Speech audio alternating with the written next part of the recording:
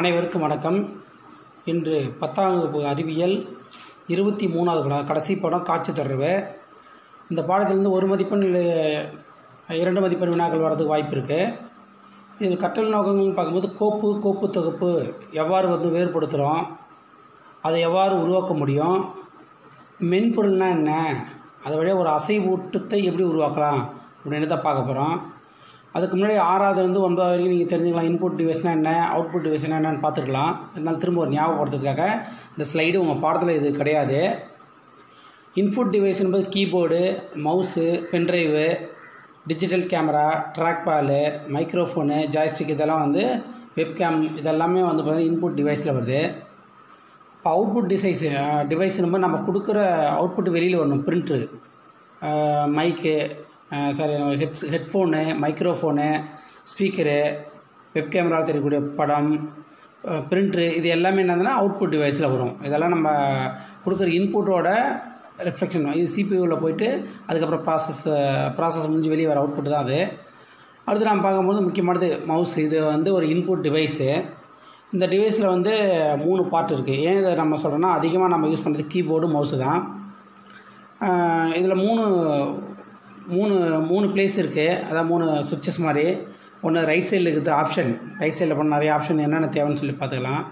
Centre பண்ணி scroll பண்ணுறது, அந்த ஒரு சர்க்கிள் வீல் மாதிரி இருக்கும், அது ஸ்க்ரோல் பண்ணுறதுக்காக யூஸ் பண்ணலாம். அடுத்து லெஃப்ட் சைடில் இருக்கிறது ஓப்பன் பண்ணுறதுக்காக, டபுள் கிளிக் பண்ணால் ஓப்பன் ஆகும் அப்படின்றதுக்காக யூஸ் பண்ணக்கூடியது. இது மவுஸு. இது ஜென்ரலாக நம்ம இப்போ எல்லா ஸ்கூல்லேயும் ஹைடெக் லேபும் இருக்குது. இந்த ஹைடெக் லேபில் நம்ம எல்லோரும் யூஸ் பண்ணும்போது இந்த மவுஸு பிடிக்கிறது கூட சில மாணவர்களுக்கு தெரியல. அதுக்காக தான் அந்த ஃபோட்டோஸ் உங்களுக்கு போட்டு நான் எக்ஸ்பிளைன் பண்ணிகிட்ருக்கேன்.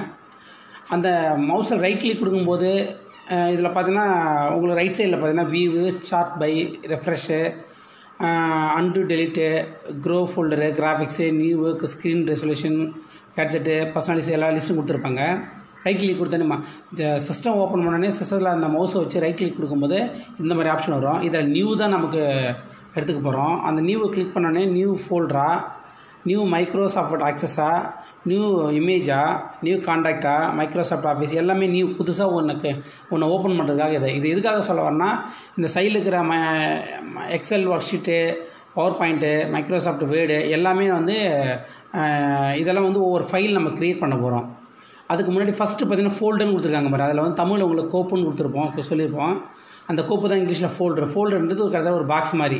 இந்த பாக்ஸுக்குள்ளே வச்சுக்கூடிய ஒவ்வொரு பொருளும் உதாரணம் நம்ம வீட்டில் எங்கேயா ட்ராவல் பண்ண போனால் என்ன பண்ணுவோம், ஒரு சூட்கேஸில் shirt, pant, brush, paste, soap எல்லாமே எடுத்துப்போம். அந்த மாதிரி எல்லா ஃபைலும் ஸ்டோர் பண்ணுறது தான் இந்த ஃபோல்டர். எல்லோ கலரில் இருக்க போகிறோம் அது ஃபோல்டரு.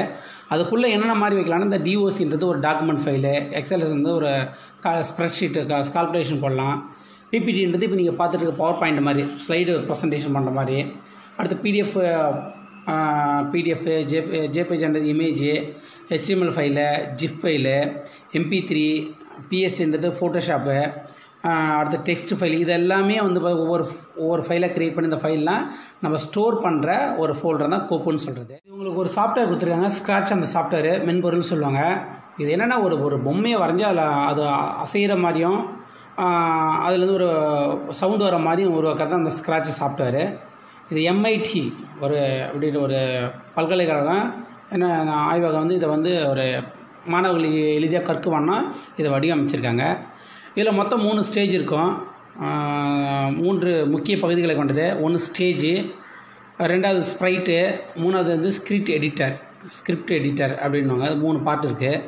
நம்ம ஜென்ரலாக உங்களுக்கு இந்த பேஜில் ரைட் சைடில் மேலே பார்த்தீங்கன்னா தெரியும், ஒரு பூனை ஒன்று இருக்கும், கீழே ஒரு பகுதி இருக்கும். அது பக்கத்தில் சிகப்பு கலர் கட்டம் போட்டு ஒரு பாக்ஸ் இருக்கும். அது உங்களுக்கு கிட்ட போனீங்கன்னா தெரியும். இதில் 3 பார்ட்டு சொன்னால் நம்ம அந்த பூனை தனியாக ஃபஸ்ட்டு லெஃப்ட் சைடில் ஒரு பூனை மட்டும் இருக்குங்க பாருங்கள், அது ஸ்ப்ரைட்டுன்னு சொல்கிறாங்க. இது இது என்னென்னா ஒரு பூனை.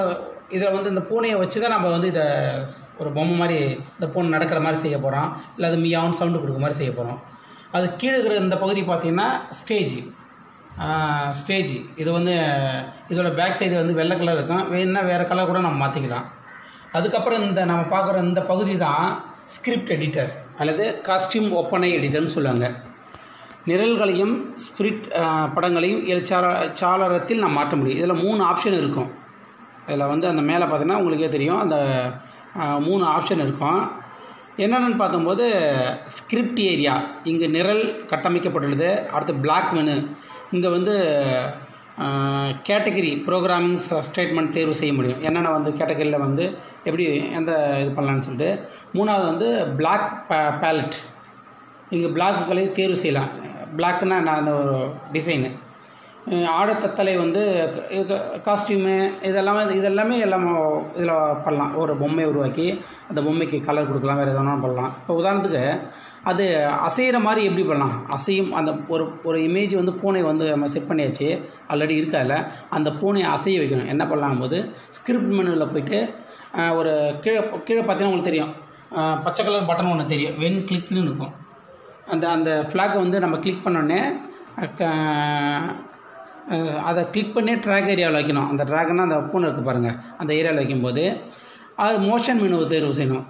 அந்த மோஷன் மெனு தேர்வு செய்யணும். அதுக்கு அந்த மாதிரி ஒவ்வொரு முறையும் அந்த வென் கிளிக்குன்னு சொல்லிட்டு ஓப்பன் பண்ணோம். மோஷன் மெனுனா அது வந்து மூவ்மெண்ட் பண்ணுறது.